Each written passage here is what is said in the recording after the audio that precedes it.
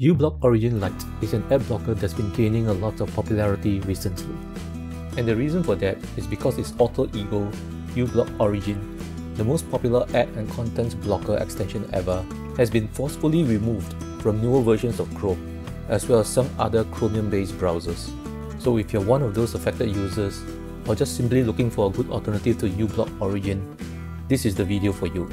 I'll be covering how to install and use uBlock Origin Lite before delving into its various configuration options. So let's get started. First off, I'll be using Google Chrome for demonstration purposes in this video. Steps for Microsoft Edge should be very similar as well. And another thing, make sure you do not install uBlock Origin Lite next to another similar ad blocker. So, to install uBlock Origin Lite, go to Chrome's web store. Once you're there, search for uBlock Origin Lite. You should see a page similar to this. Scroll down and make sure that the version you've clicked on is offered by Raymond Hill, or Gore Hill. He's the developer of the extension. Do not skip this verification step, because there are multiple other extensions with very similar names. And if you install the wrong one, you can get into trouble. Okay, let's click the button to install it.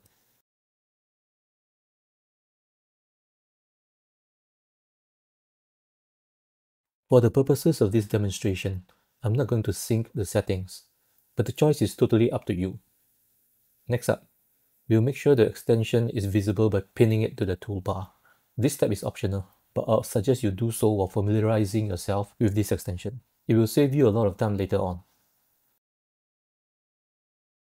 Finally, I'm just going to make sure uBlock Origin Lite can run when my browser's in incognito mode as well.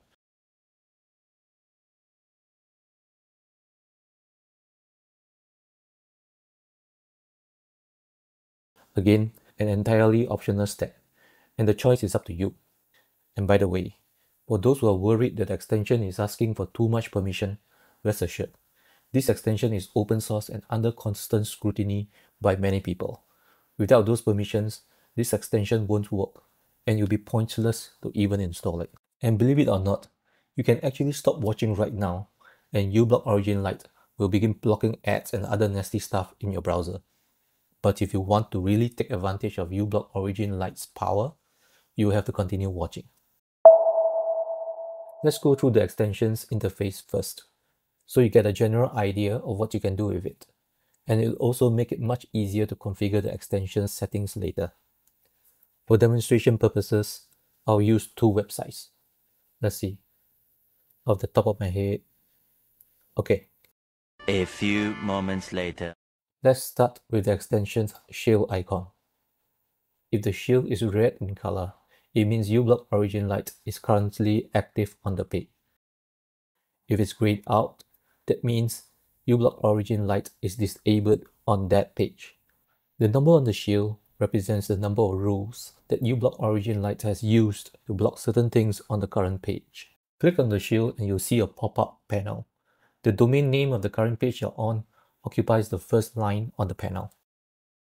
Next comes the slider, which indicates filtering mode or level of blocking for the site you're on. The default level is optimal, and it gives the best balance of blocking and privacy. Now,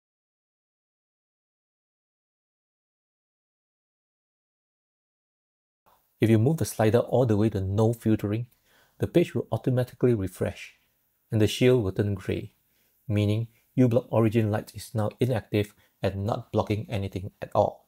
You may want to do this if you are using a hosted service, like Google Workspaces or Microsoft 365, and prefer not to block anything for those sites. Or you may want to do this because you are working on your own business site and want to see what it's like without any blocking. After all, most people on the web still do not use ad blockers.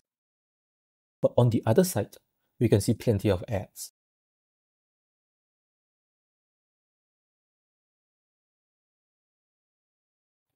Next, if you move the slider to basic, you see the shield turn red to indicate that uBlock Origin Lite is active and blocking stuff on the page. Notice the ads you saw earlier, they've been replaced with boxes now. Basic mode is what you should drop to if you are facing problems working on a site and want to see if it's uBlock Origin Lite that's the cause of the problem. If the problem persists, then drop to no filtering to see whether it is the extension or the site itself that's the cause. Sometimes it can even be the built-in ad blocking features of your browser that's the problem. Now let's see what happens when we switch from basic back to the default optimal level. The ad boxes no longer show up. It's as if the ads never existed in the first place. Certainly makes reading the page much less distracting. Now let's see what happens when we move the slider to complete to activate uBlock Origin Lite's highest blocking level. I don't see any difference with the optimal level. It's actually not a surprise. And that's one really important thing I want you to keep in mind. uBlock Origin Lite is more than an ad blocker that blocks only the visual things that you see on a web page. It also protects you against bad stuff that usually runs in the background of web pages and we'll seldom see. Stuff such as malware, trackers, and crypto miners. So don't you think it's not working if you see no visual difference between different slider settings? Behind the scenes, uBlock Origin Lite has definitely activated more blocking rules. The shields counter can sometimes give you a clue to what's happening. By the way, every change you make with the slider is permanent. uBlock Origin Lite will remember the custom blocking level and reuse it the next time you visit the same site. So, we're done with the sliders. Let's look at what the row of icons do. The element zapper lets you turn off certain parts of a page temporarily. It's very handy if you want to take a screenshot and don't want something to appear in it. Just refresh the page if you want to see that content again.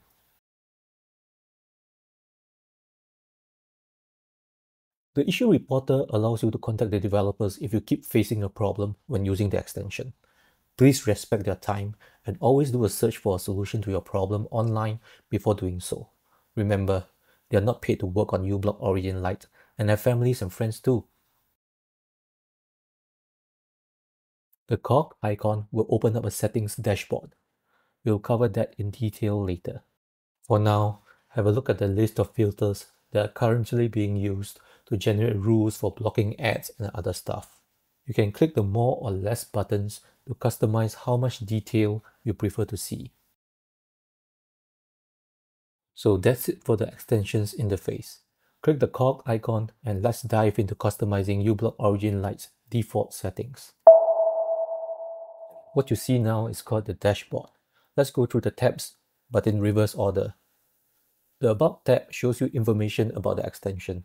There's nothing to configure here, but will be useful if you want to know more about the uBlock Origin Lite project, especially if you're interested in looking through the source code or changes made to the extension. Next, the Filter List tab. This is where uBlock Origin Lite's real power lies. These lists are used by uBlock Origin Lite to create the blocking rules that the browser then uses to block malicious ads and other undesired stuff. There are 6 sections altogether, and the lists that are checked are what you saw earlier in the extensions panel. For the default section, all the boxes should be checked, because they are the bare minimum that makes uBlock Origin Lite a content blocker in the first place. For the privacy section, I leave both of them unchecked, but you may want to turn them on if you understand the technical stuff I'm about to say. Here's what they do. The first one removes tracking parameters from URLs to prevent user tracking via link sharing and navigation. And the second one blocks web requests from public sites to private IP addresses, helping prevent certain types of network attacks. By the way, anytime you want to know more about a specific list, just click the house icon next to it. For the malware protection security section, all boxes should also be checked. This is what makes uBlock Origin Lite so invaluable. It doesn't just block ads, it blocks malware that can harm your computer as well. Here's what they do. The first one blocks domains and URLs associated with malware, phishing, and other security threats. The second one combines multiple sources to block domains known for distributing malware or engaging in malicious activity. The annoyances section is what I like to refer to as a quality of life choice, because it can make your browsing experience less stressful. Personally, I would only recommend that you turn them on only after you have grown tired of the same type of annoyances. Here's what each list does. The first one blocks or hides cookie consent banners and pop-ups that appear due to privacy regulations, very common when you visit the website for the first time. The second one targets a variety of non-ad annoyances, such as pop-ups, overlays, and site widgets, very common with blogs. The third one removes overlay elements that block access to content, such as newsletter signups or login prompts, like those that you see on the New York Times website. Note that only the overlay notice is removed, but you still do not get to access the content behind any paywalls. The fourth one blocks embedded social media widgets, like those from Facebook, X, and so on, that tracks users or clutter pages. And finally, the last one blocks live chat and help desk widgets that appear on websites, reducing distractions and potential tracking. For the miscellaneous section, I'll leave them as they are. Here's what they do. The first one is a long-standing host file that blocks a wide range of ad and malware domains at the DNS level. The second one merges several reputable host files to provide broad protection against adware and malware domains. You definitely don't need to check the last one unless you are a programmer. It's used to test whether uBlock Origin Lite itself is working properly. The regions languages section contains filter lists tailored to block ads, trackers, and annoyances that are specific to certain countries, regions, or language communities. These lists address local advertising networks, region-specific nuisances, and culturally relevant tracking methods that may not be covered by a global filter list. You may want to turn some of them on if you are a regular visitor to non-English sites. And finally, we have the Settings tab. For the Behavior section, it's best to leave all boxes checked. The first option allows you to turn off the display of the number counter on uBlock Origin Lite's shield icon. I would advise against this. If you do not want to be distracted by the number on the shield, just unpin uBlock Origin Lite from your browser's toolbar. The second option allows you to turn off page auto refresh when you change the slider level. You then need to manually refresh the page every time you change slider level. It's not worth the hassle. The default filtering mode section shows the same sliders you saw earlier. There's no need for me to explain what each mode does because you've already seen the effects they have on web pages earlier. But there are some additional points I do want to make. The default value is now optimal, although it used to be basic in earlier versions of uBlock Origin Lite. It strikes a balance between restricting browser permissions necessary for uBlock Origin Lite to work at the risk of potentially missing out on blocking some sites. Personally, I'll recommend setting this to complete so you get the highest level of protection. However, your browser might require you to grant the extension more permissions. This shouldn't be a problem if you have used uBlock Origin previously and are already familiar with the extension developer's reputation. Whatever mode you choose, remember that this is only a default setting. You can always change the blocking level on a per-site basis, like what we did earlier in the extensions panel. For the Enable Strict Blocking box, leave it as checked. uBlock Origin Lite will show a warning page if it detects that the site you are visiting is on its block list. You then have the chance to decide whether you want to proceed. This feature has saved me many times when I accidentally clicked on a link that led me to a bad site. Finally, the No Filtering text box. Remember when we moved the slider to No Filtering earlier on? That's why you see the URL here.